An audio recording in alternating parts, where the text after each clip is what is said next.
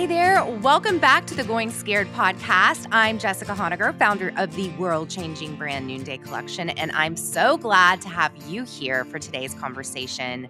Our Going Scared community gathers here every week for direct and honest conversations that help you live a life of courage by leaving comfort and going scared.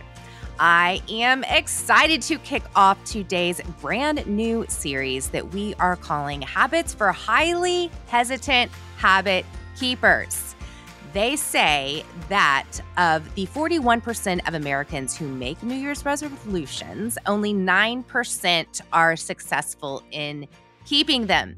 We specifically are launching this mid-February because I'm assuming some of you might have started off the year with some high aspirations and maybe you're having some trouble by now in staying true to those original intentions. Well, guys, I have needed a good reframe with my relationship to habits.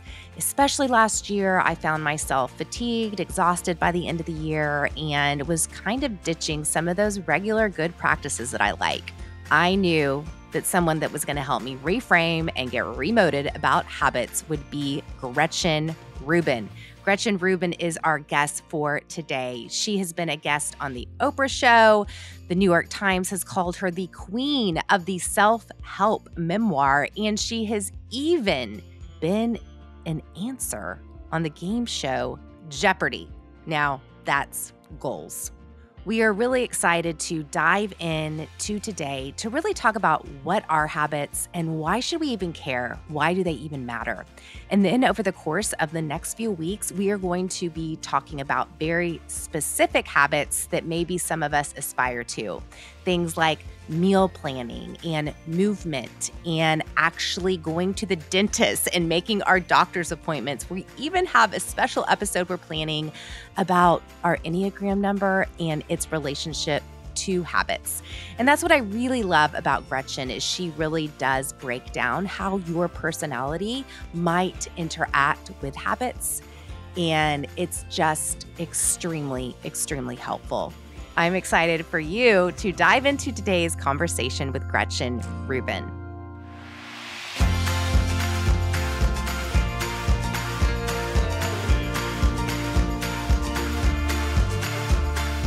So I did an Instagram poll towards the end of last year, towards the end of our last series, which was all about knowing yourself. And I put it out there. What do you guys want to hear from me next about? Do you want to hear entrepreneurial success stories post-pandemic? Do you want to learn about digital health? And then I hesitantly put on the poll, do you want to learn how to keep habits? And it won.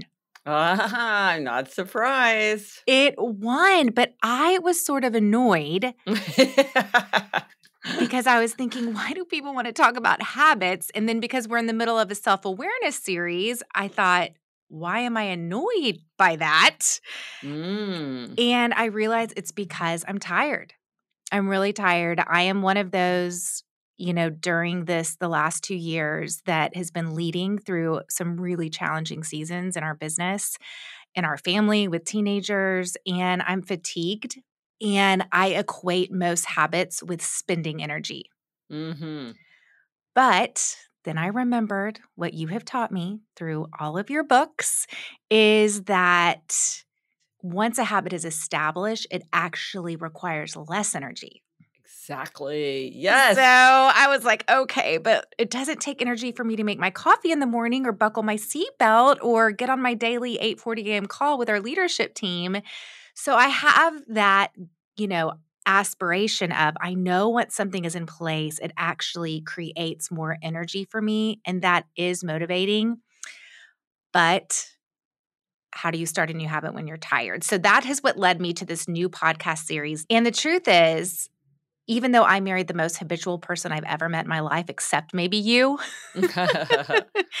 we are all hesitant around certain habits. Even my husband, who is so habitual, he's not in the habit of going to doctor visits. And he's not in the habit of keeping up with his eyes and his contacts and his, I don't know when the last time he got new glasses was. So we're going to be covering so many habits in this series. We're going to be talking about the habit of meal planning, moving our bodies, paying attention, digital health, decluttering, and more.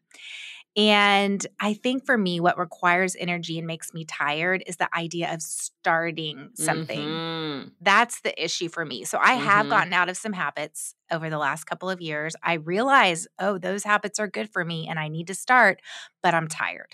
So I want to just begin there. But before that, actually, I did want to ask you, how do you define a habit? A habit is a practice or behavior that you do without having to think about it. So, as you said, part of why they are energizing and freeing is you don't have decision fatigue. You're not wrestling with your self control. You just snap on your seatbelt, or you just take your daily medication right before you take your first cup of coffee, and you do it just without delay and without a lot of like back and forth in your head, because that's very draining. Sometimes we'll go back and forth in our heads and in the end never get around to doing it. We come up with a loophole to put it off and put it off, and at the end of the day we're exhausted and we still haven't done a half an hour of yoga or whatever. But I also think, like, sometimes people use habit and ritual. To me, a ritual is a habit or practice that has like a deeper significance. So like if you're saying a prayer while you're brushing your teeth, well, then that's a ritual. But if you're just brushing your teeth and thinking about what's on your to-do list for the next day, I would just call that a habit. So I think rituals are more elevated. And sometimes habits can be strengthened by becoming rituals, but they don't have to become rituals in order to be strong. I really like that distinction. I think that matters.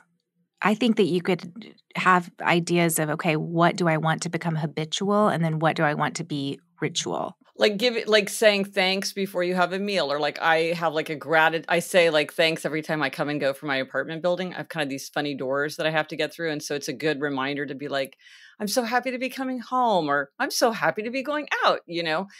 So that's a ritual, but just putting my keys back at the same place every day, that would just be a habit. Okay.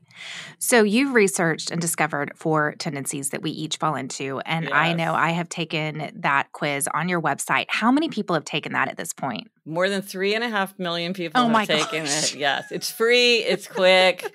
Go to GretchenRubin.com/4tendencies and find out your tendency. Wow. That is a lot of data. That Yeah. is so much data. Okay. I want you to describe those tendencies. And then I want you, first of all, to tell me what you've learned from the data, because that's crazy. And then I want to know how each of those tendencies interacts with habits. Yes. So the 4 tendencies is a framework that it's a personality framework that I figured out because when I was studying habits to write my book Better Than Before, which is all about the 21 strategies of habit change, I began noticing a pattern about how certain people did or didn't find success in forming habits. And I was very puzzled by this and intrigued and trying to figure out what was going on. And the most important moment was when a friend of mine said, because my sister, my sister Elizabeth says I can be kind of a happiness bully, because if I think there's a way for you to be happier, I can kind of get like all intense. And so I was asking this friend about how what she was doing to be happier.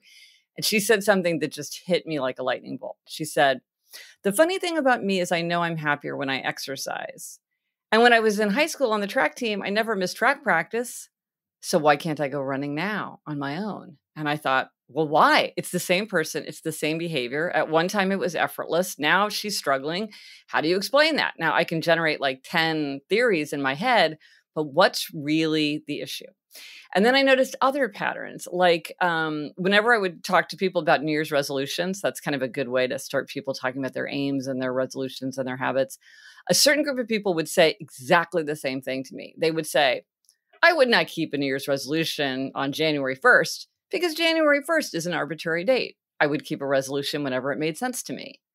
And I thought, well, that's very striking because the arbitrariness of January 1st never bothered me. But to these people, they all use that word arbitrary. And for them, it's like very off putting. So what's going on? Mm-hmm. So huge amount of like intellectual, like just sweat pouring down my face for months and months. And finally, I realized that the key was the idea of expectations. It's how we either meet expectations or resist expectations. So this is how if you're an upholder, a questioner, an obliger, or a rebel. Those are the 4 tendencies.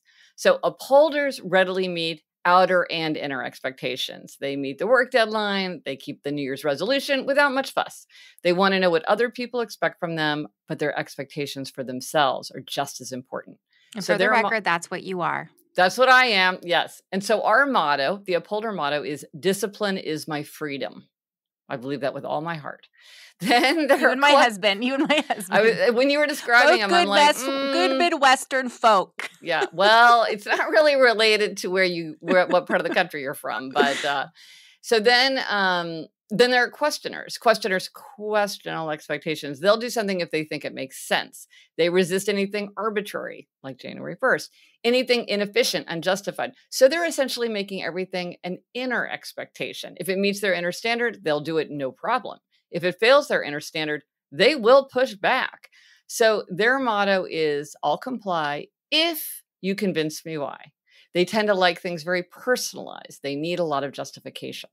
This is so me. That's totally me. Is that you? That's what my husband is questioner. Then it's there exhausting. Are obliger. We can talk about analysis paralysis if you want. So then there are obligers. And this is the biggest tendency for both men and women. You either are an obliger or you have many obligers in your life. Obligers readily meet outer expectations, but they struggle to meet inner expectations. To meet an inner expectation, they must have a form of outer accountability. If you want to read more, join a book group. If you want to exercise, you need outer accountability. So this explains my friend on the track team. When she had a team and a coach expecting her to show up, she showed up no problem. But when she was trying to go on her own, it was a struggle. So she could have signed up for a class. She could have worked out with a trainer. She could have worked out with a friend who would have been disappointed if she didn't show up. There's a lot of ways to create outer accountability once you realize that that is the crucial thing. So the obliger's motto is, you can count on me, and I'm counting on you to count on me. And then finally, rebels. This is the smallest group. It's a conspicuous group, but it's a small group. And rebels resist all expectations, outer and inner alike. They want to do what they want to do in their own way, in their own time. They can do anything they want to do, anything they choose to do. But if you ask or tell them to do something, they're very likely to resist. And typically they don't tell themselves what to do. Like they don't decide, I'm going to give up bread, because then they're like, no one tells me what to do, not even me. They don't sign up for a 10 a.m. spin class on Saturdays because they think, I don't know what I'm going to feel like doing on Saturday. And just the idea that someone's expecting me to show up is going to annoy me. So their motto is, you can't make me, and neither can I. So you think you're a questioner? I do. Okay, yes. Well, that's the second largest. Obliger is the largest. Word arbitrary all the time. Yeah. So tell me about that is a tell of questioner. Yeah. So tell me about the data. 3.5 million people later. Okay, but questioners will say to me, hey, Gretchen, what about selection bias? And I would say, hey, questioners, I hear you on selection bias. So I paid for a national survey that had, looked at enough people distributed among demographic groups, et cetera, to give me like the actual breakdown. Real breakdown. Yeah. Yeah. Because you could say, well, but Gretchen, you tend to have a lot of upholders in your group because you're an upholder, whatever. So I really had to pay to have a scientifically authoritative survey done. So that's where I get the numbers that oblige. But I think, you see it in the world around us. I mean, we see that there are a lot of obligers. We hear from a lot of obligers.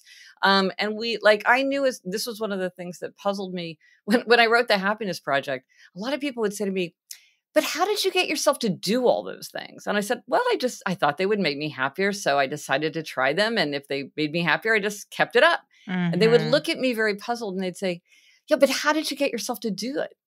And it's like, I don't really understand what you're asking. So I began to understand that there was something about me that was different from a lot of other people. And that was part of also what got me interested in habit formation. I'm a questioner, but I also have to force myself. Like once I actually believe in something, I'm not like you and that I can just do it. I do have to put in. And we had a guest on the show once. His name's Benjamin Hardy, and he wrote a book called Willpower Doesn't Work. And it's all about creating environments for your success. Yes. So I have to do group workouts. So even though I believe in exercise, I'm not questioning that. It does make me feel better. Like that's said and done. Left to my own devices, if I was just like, well, I'm just going to go run on my own, I won't do it. So I do have to have that outward commitment. Is that true generally? Yeah, it kind of is. Then I think you're an obliger. Really? Because remember, this has nothing to do with how curious you are, how analytical you are, how adventurous you are, how extroverted you are. It has nothing to do with anything except if somebody asks or tells you to do something, how do you I respond? And question if you it. say, I need outer accountability in order to meet an inner expectation, that is the definition of an obliger, I don't no matter know. how like full of questions and loving of information you might be. Yeah. I don't know. Okay, I'll have to think about that. I'll have to think about that. So, in relationship to starting a habit, because I think that's where I got tired. I was just, and I realized later I that's how have I to say, formed. feeling tired is a sign of obligers. If you Okay. feel like I need more time for self-care, I'm not good at drawing boundaries, why do I keep my promises to other people, but I struggle to keep my promises to myself? I Um, don't. I don't. All of those oh, things are not true about me. okay, interesting. Uh-uh. Okay, we'll have to dig a little deeper on you. Uh-huh. Uh-huh. No, I think I'm tired because I've just been leading a very challenging in a challenging business Well, environment. then maybe as a questioner, you're sort of like, you know what? I know I should do these things, but deep down, I don't really think I don't really think that that's my priority right now. I feel like I need to Yeah, preserve my energy. And so, that's yeah, I'm kind of absolutely what paying it lip is. service to this thing, but I haven't really decided because for when questioners get like stuck or paralyzed, it's usually because deep down they haven't truly accepted that something's the right way or the best way or That's customized to 100%. them. That's There you go. 100%. I Hmm. mean, yes. It is like I have to, like, experience it in my soul, Yeah, that's very questioner. and then I go for it, but I set myself up for success because I wanna stay with things. I don't just wanna start things, I'm not just a starter. So, I am curious that if you do feel overwhelmed, I mean, I think you kind of just answered it. I wanna know because each person has a different relationship with starting a habit. So, what is the first step that each of those people can take for actually beginning? So if it's an obliger, it's very clear. And in a way, like for an obliger, it's the most straightforward. It's like get outer accountability.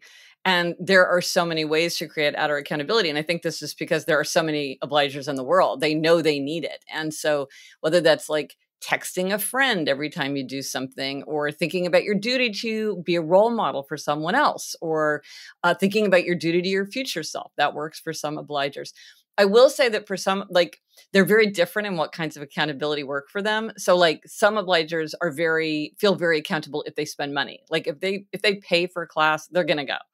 Other obligers, it's almost like that makes them feel like they're off the hook. I talked to one obliger. She's like, yeah, I signed up for a trainer because I knew I needed outer accountability. But then it occurred to me that if I skip a session, he still gets paid and he gets the time back. And I was like, okay, let me jump in and say that's not working. So you may need to do some experimentation. For some people, like an app, a notification for an app would be enough, or like checking off a don't break the chain might be enough accountability. And for others, it needs to be an actual person. So you may need to experiment, but there's many ways to create outer accountability. And that's what obligers need.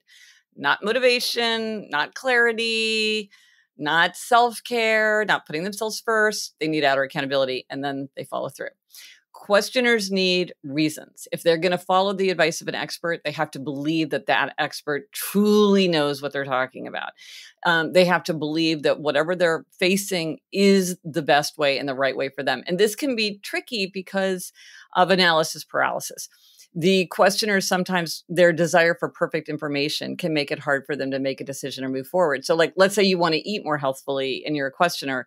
Well, there's so much information, a lot of it conflicting about how to eat more healthfully. So they could kind of like stall out because they haven't figured out truly in their heart what is the best way. But once they decide that, then they can, usually they just can bite in and start and go. Mhm. So for questioners, it's really about having that knowledge and having that certainty, that clarity. The clarity is what is most important for I questioners. feel like we might come off as a little bit stubborn, the Oh questioners, yeah, oh yeah, yeah. and maybe a Well, bit cynical.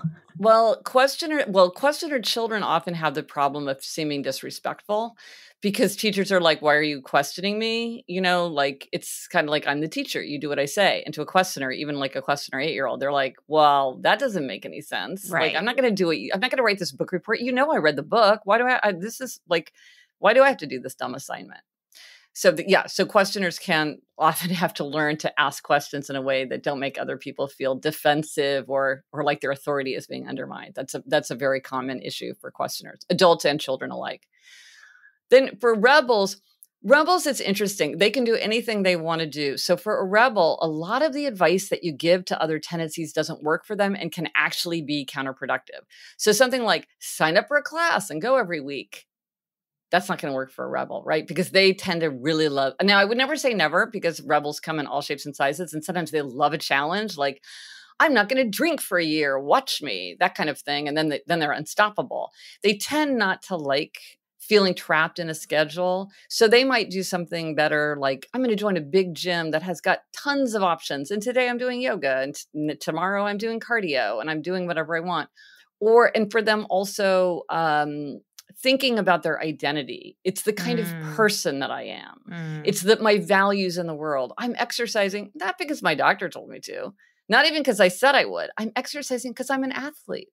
I'm somebody who respects my body. I love the feeling of being outside. Maybe I'm going to go for a run during my lunch hour when I'm supposed to be working because no one is the boss of me. Getting tied in, I love healthy, fresh food. I love experimenting with new recipes. I like going to farmers market. I eat this healthy way because this is what I like. This is what I choose. This is the kind of person that I am. Not this is what you're supposed to do. This is what you said you'd do. This is what everybody expects you to do. Those kinds of messages can be very counterproductive actually for rebels. And then for upholders, upholders are pretty good at this. Like this is one of our superpowers as upholders is forming habits. We tend to like form them easily and kind of get a kick out of them. And what's funny is the upholder is a very small tendency. I would say that we are very disproportionately represented in the ranks of people who want to suggest to others about how to form their habits. And sometimes I say to my colleagues in habit formation, I'm like, yeah, but you're an upholder and anything works for you. All tools work for you because upholders, like this is the way we're wired. Right. It's not that you have some like magic system. It's like any system would work for you. Totally. Yeah. It blows my mind. It just, being married to one, it just honestly blows my mind. And I get so bored. With certain habits. And he just doesn't. They're energizing. They're energizing. Yeah. Gosh. Yeah. I wanted to ask you as a person in the, what did you just call it? The habit space? Yeah, the habit formation. Yeah. Habit formation. Yeah. Because yeah. I was surprised to hear that I think Atomic Habits, which came out a while ago, was one of the top-selling books last year. That just surprised me. I don't know. I think it's because I'm a questioner, and so I'm like, aren't you guys just – I'm just feeling rebellious about habits right now. So when I think about collectively new habits that we might have established over the last 2 years that actually need to be broken, what would you say to that? Absolutely. And it's interesting because this period has hit people differently because, and often for good and for ill in the same person, because habits were very disrupted, existing habits. And for some people that was positive, like I'm cooking all these healthy meals because I don't have a commute. And then for some people it was very negative. Like I stopped going to the gym because I always like dropped off my kid at at school. And then I went to the gym and then I went to work. And now that I'm not doing that, I haven't been going to the gym. And so there have been for a lot of people habits that had to be reshaped. And one thing that I haven't seen people talking about, but that I think is going to be a big issue is that from childhood, all of us were trained 5 on, 2 off. The weekdays, the weekend. And a lot of people have habits that are like weekday habits and then are weekend habits. And I think it's going to be harder for people to form habits when it's like, sometimes I go in on Monday and sometimes I work from home. And sometimes I go in at 11 and sometimes I go in at 9 a.m. And it's like, okay, because habits, you said this earlier, habits form more easily when they're repeated in a very predictable, consistent way. And the more predictable and consistent, kind of the more effortless and thoughtless in a good way they become. And I think this is going to mean that people are going to have to be much more intentional with their habits. And that's can be hard when you want to just like stick something into automatic pilot and walk away. It might be harder now if there's less regularity in our schedules. That's true. And I do think the irregularity is here to stay. Yeah. What other sort of habits, like collectively, like I'm even thinking about, I feel I've coined this term that people have gotten to the habit of hermiting, that even though they could go out and actually, connect with people in a safe way, they've just kind of gotten so used to just being at home and not actually going out and connecting with people. I kind of think it's too soon to see for that. I think there's enough ambiguity about that I wonder what we're going to see when the clouds truly lift. Okay. You think we're going to swing back into just craving togetherness again? I don't know. I don't know, but I don't think we can go by now, because I think that I'm, at least to my mind, it doesn't feel like it's truly behind us. No, Where it's that's like, for sure. Hey, hang out. Come over, hang out. Let's all Right. get together. Like, come on, come into my house. Well, you're in New 50 York, aren't people. you? Yeah, I'm in Yeah, New York. yeah. People are cautious. They don't want to get ahead of themselves. It's true. And there's a lot of uncertainty, and it kind of like there's sort of waves of uncertainty. So now I think people are sort of like, I don't want to make a lot of plans. I'm but I agree that we're going to have to get back into it. I just feel like we don't exactly yet know what that's going to look like. And maybe that brings me to this series, because I feel like we're still a little bit, I call it like no man's land, like we're on an long international flight. Yeah. When you're on a long international flight. We don't know when we're supposed to land. You don't know when it's going to land. You don't know what time it is. You're like, the lights are on, but it's dark outside. Yeah. I think people, if you had given people a deadline, whatever that deadline was, and how preposterous it might have seemed at the beginning, if you're like, by this date, these things will be true, people can pace themselves. I think it's the uncertainty. I think it's being in that flight and not knowing, when's this thing do I have time to start a movie? Right. Can I watch the entire Game of Thrones right now? Because Right. I'll do that if you tell me I'm going to be up here for 90 hours. I can make up my mind. I think it's the deadline. And then I think it's sort of like making up your mind that it's a deadline, and then somebody's like, ooh, switcheroo. Yeah. It's kind of not really a deadline. Or it's hard. I think it's navigating everybody else's kind Yes. of, but that's what's been really hard for me. Yes. Whew. Navigating other people's boundaries and expectations and wanting to honor them, but Yes. then, Yep. But one thing, because you're so drained and like kind of loath to start a new habit because it feels so demanding, maybe you need to give yourself some habits that are about fun or whimsy or rest. Yeah. So I have a podcast, Happier with Gretchen Rubin, and for the last 3 years, we've done like a challenge for ourselves and for listeners. So in 2020, it was walk for 20 minutes a day in 2020. So we challenged people like walk 20 and 20. Okay, that turned out to be a really good challenge for 2020. You can actually do that for the whole year. We didn't know that, but a lot of people were like, oh, this really saved me. Then for 2021, we were like, look, 2020 was not a great year. 2021, we're going to have a delightful challenge. And so the challenge was to read 21. It's like, read anything you want. Listening counts, like read 21. And people loved it, right? Because people wanted to be reminded to read. And then we come to 2022 and we're like, okay, well, 21 didn't exactly go the way we thought it would go. What do people need in 2022? And we picked rest. So the challenge for 2022 is to rest 22 and 22, whether that's going to bed 22 minutes earlier or napping. I started with the habit of napping, which I love that. Even like a 22-minute nap for me is the perfect length. Or just like my sister she's a TV showrunner, so she's crazy, she's super busy. And she lies in bed and listens to an audiobook. And for her, that's very, very restful. Or, you could sit outside and watch your dog play in the backyard while you drink a cup of coffee in the morning.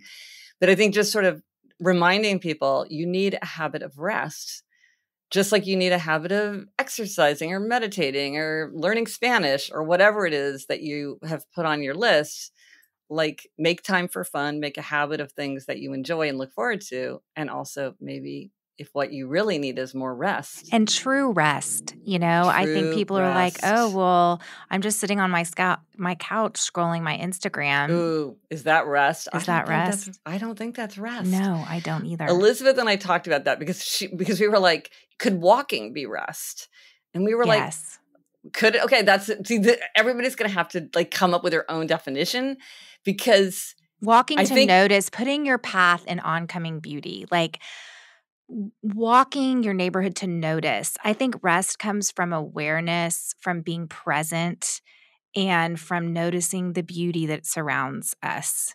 So I think going on a walk to like exercise and get your steps in, that sounds awful. That's not restful. But you're probably one of those that like could only walk if it's getting your steps in. I'm a huge fan of just meandering. Okay, good. Okay. Yeah, like one of the things I do is I go to the Metropolitan Museum every day. I live very near the Met and I go every day. And I do that. I don't have an agenda. I just walk around, just look at stuff. Ugh, that is so good. Yeah, and it is restful. So I think for some people that can be rest. I think for some people, but like I would say it is not restful to scroll or even to watch TV. I agree with you. I feel like that's restful, even though you're not in motion. And yet I think listening to an audiobook does seem like rest. So I think there's no right answer. There's no right way to do this. I think whatever is restful for you. Like I could imagine someone like flipping through art books, like somebody who's very visually oriented. But then for someone else, they're like, oh, I'm a graphic designer. If I'm looking at it, like my mind is constantly like noticing and planning and making notes and being like, ooh, look what they did with that angle. And it's like, that's not restful. It's fun. It might be fascinating. It might be pleasurable, but is it restful? Maybe not. Like, so for each of us, I think we would have to think about what you said, true rest. Like even just that phrase, it sounds so enticing, so refreshing. It is enticing. Although as a questioner, don't sit around and ask yourself all year what rest is for you. Right. No, good point. Come up with it. Commit. Well, this is one thing that questioners can remind themselves. This is a really good point. Is that questioners can, if they're feeling that analysis paralysis, they can say, look, better to get it going than to get it perfect. I can start, and if something doesn't work for me, I've learned. I can pivot. I can consider this an experiment. If this works, then I've learned something. But I can succeed by failing. If I find that walking around my neighborhood, I don't find restful. Maybe I need to experiment with a nap. That is fine. You're still doing your 22 and 22. You found that something that worked for somebody else doesn't work that well for you. That is success because that's knowing yourself. As you have said, knowing yourself is a really important value. And sometimes you just have to experiment on yourself and try something because it's not like there's a magic answer. There's no magic one size fits all solution. No one can tell you, and maybe you can't even figure it out for yourself until you give it a shot. And so, try something, test it out. Maybe have like a one sentence journal. I created this one sentence journal notebook. And you could just like write it down. What have you learned about yourself? This was really refreshing. This wasn't that refreshing. I wonder with some people with rest, are they going to ruminate with that time? Like, are they going to have to think about, ooh, my mind goes to a bad place. How am I going to rest in a way? Like, can I schedule time to worry so that I'm not using this time? Because am I just like working myself up? Right. That could be an issue for somebody. I'm just wondering about that. We'll see. Yeah. So I think sometimes questioners have to just consider everything. They tend to like to like hack themselves.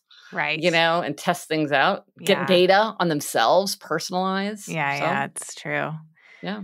Gosh, I love that you're doing this. It's interesting because in some ways we've slowed down the last 2 years. Like there's this perception that we've slowed down, but then in other ways we've sped up. And I do know that we have spent way too much time on technology. And I know for me, I used to have the habit of leaving my computer and my phone in my car when I would get home from the office. Ooh, wow, that's bold. It was bold. I had little children at the time. And so I think I was able as a questioner to really identify that like, well, I don't want my kids to see me just home and scrolling.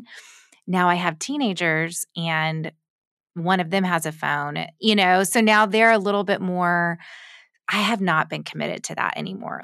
Also, I don't go into the office that often anymore. Yeah, I mean, you're right. It's just that habit doesn't work, doesn't achieve its purpose. It's kind of washed away. It It's washed away. Doesn't even really make sense. It doesn't even. I would have to go walk out to my car to make it inaccessible to me.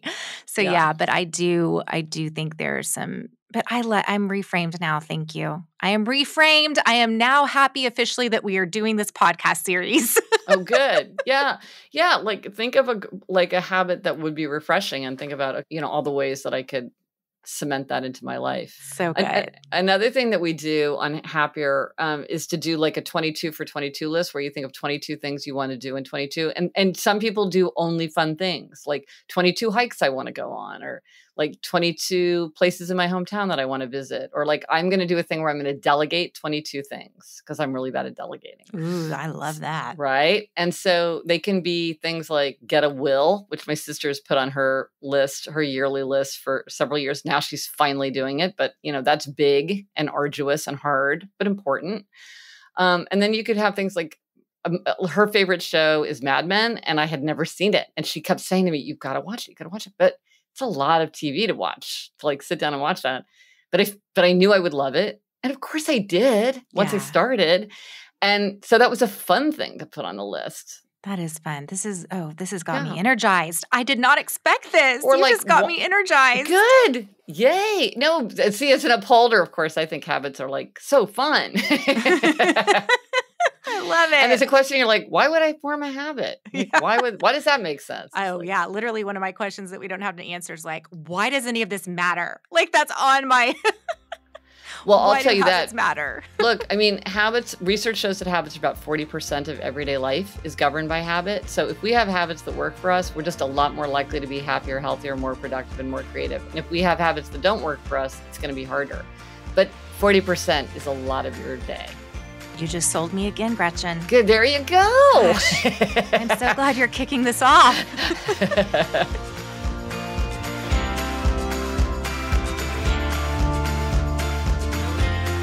If you needed a little bit of revisioning, re-motivation, then this conversation was absolutely perfect for me.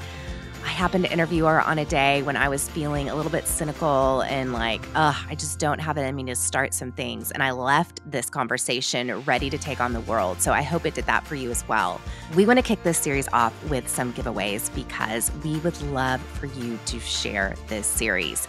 It's going to be chock full of so much practical, helpful information and just conversations with people that you are going to want to hear from. So to kick it off, I am giving away some of my favorite pieces from our new Noonday collection. Some layering pieces for your neck, even an ear party, some arm party pieces. All you got to do is share the episode. So give it a screenshot and share it either on Instagram, or if you hang out on Facebook, share a link of the episode. Tag Jessica Honegger, and we will pick a few winners because we want to kick this off with a big, big boom. Thanks so much for coming back. I know it was a long wait, but I'm telling you, this series is absolutely worth the wait. Music from today's show is by Ellie Holcomb, and I'm Jessica Honegger. Until next time, let's take each other by the hand and keep going scared.